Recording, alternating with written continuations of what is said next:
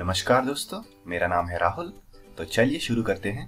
आज हम बात करने जा रहे हैं फ्लेक्सबॉक्स के बेसिक्स के बारे में। फ्लेक्स में हम दो तरीके से अलाइनमेंट कर सकते हैं, हॉरिजॉन्टली और वर्टिकली। और आज हम हॉरिजॉन्टल अलाइनिंग के बारे में पढ़ेंगे। जैसा कि आप देख सकते हैं, मैंने पेरेंट डिव और चाइल्ड डिव पे कुछ सीएसएस अप्लाई कर रखी है। पेरेंट डिव को मैंने बैकग्राउंड कलर दे रखा है लाइट ब्लू का, और चाइल्ड डिव को मैंने एक विड्थ और हाइट दे रखी है, और उसको एक बैकग्राउंड कलर प्रोवाइड कर रखा है मिस्टी रोज का।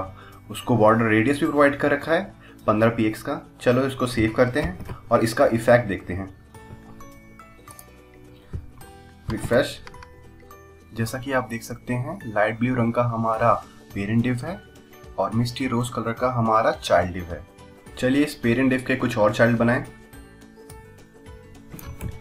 ये मैंने कॉपी कर लिया, पेस्ट और पेस्ट।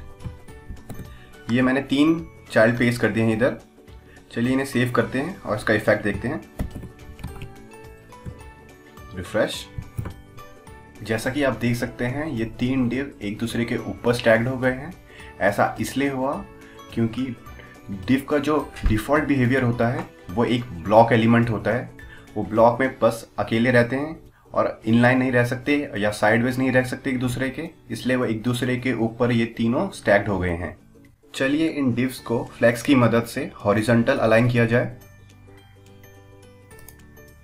फ्लेक्स में चाइल्ड डिव को हॉरिजॉन्टल अलाइन करने के लिए हमें पेरेंट डिव को एक फ्लेक्स कंटेनर बनाना पड़ेगा। उसके लिए हमें इसको डिस्प्ले फ्लेक्स की प्रॉपर्टी प्रोवाइड करनी पड़ेगी। तो चलिए इसे डिस्प्ले फ्लेक्स की प्रॉपर्टी प्रोवाइड करते हैं। अब हमने इसे डिस्प्ले फ्लेक्स प्रॉपर्टी प्रोवाइड कर दी है। इसे सेव करते हैं और इसका इफेक्ट देखते हैं। जैसा कि आप देख सकते हैं, ये तीनों चाइल्ड डिव एक दूसरे के साइड में हॉरिजॉन्टली अलाइन हो गए हैं। ऐसा इसलिए हुआ क्योंकि फ्लेक्स में हम 2 डायरेक्शंस में अलाइनमेंट कर सकते हैं, हॉरिजॉन्टली या वर्टिकली। और बाय डिफॉल्ट जो पेरेंट डिव पे डायरेक्शन लग रही है वो हॉरिजॉन्टल डायरेक्शन लग रही है, जिसे हम रो डायरेक्शन भी कहते हैं। उसे हम फ्लेक्स डायरेक्शन से डायरेक्शन प्रोवाइड करते हैं। ये flag direction row by default लगता है जब हम पेरेंट डिव को डिस्प्ले फ्लेक्स की प्रॉपर्टी प्रोवाइड कर देते हैं। इसे सेव करके देखिए और रिफ्रेश। जैसा कि आप देख सकते हैं, बाय डिफॉल्ट इस पे ये डायरेक्शन ही लगी हुई थी, और ये जो रो डायरेक्शन होती है वो लेफ्ट टू राइट लगती है। चलिए अब दूसरी डायरेक्शन दिखी जाए, रो रिवर्स। इसको सेव किया और अब देखते हैं, रिफ्रेश। जैसा कि आप देख सकते हैं, इस पे जो डायरेक्शन लग रही है वो उल्टी लग रही है, फ्रॉम राइट टू लेफ्ट। चलिए फ्लेक्स की हॉरिजॉन्टल अलाइनिंग के लिए कुछ और प्रॉपर्टीज देखी जाए, जैसे कि जस्टिफाई कंटेंट। जस्टिफाई कंटेंट हमारे फ्लेक्स आइटम्स को, जो कि यहाँ पे चाइल्ड डिव है, उनको सेंट्रली अलाइन करने के लिए या उनके बीच में प्रॉपरली स्पेस डिस्ट्रीब्यूट करने के काम आता है। अब जस्टिफाई कंटेंट को सेंटर की वैल्यू प्रोवाइड करते हैं और इसका इफेक्ट देखते हैं। इसको सेव किया और अब रिफ्रेश।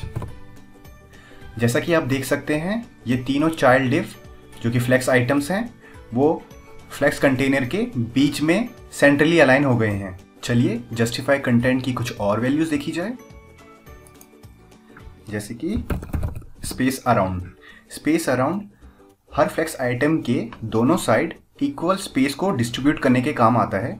चलिए इसे सेव करते हैं और इसका इफेक्ट देखते हैं। ये रिफ्रेश किया।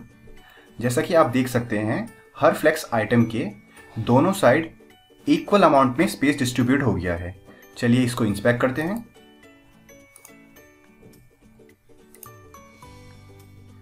विंडो साइज को डिक्रीज करने पे आप देख सकते हैं दोनों साइड से इक्वल अमाउंट में स्पेस रिड्यूस हो रहा है। आप देख सकते हैं इससे रिस्पॉन्सिव लेआउट बनाना कितना आसान हो जाता है। चलिए जस्टिफाई कंटेंट की एक और वैल्यू देखी जाए।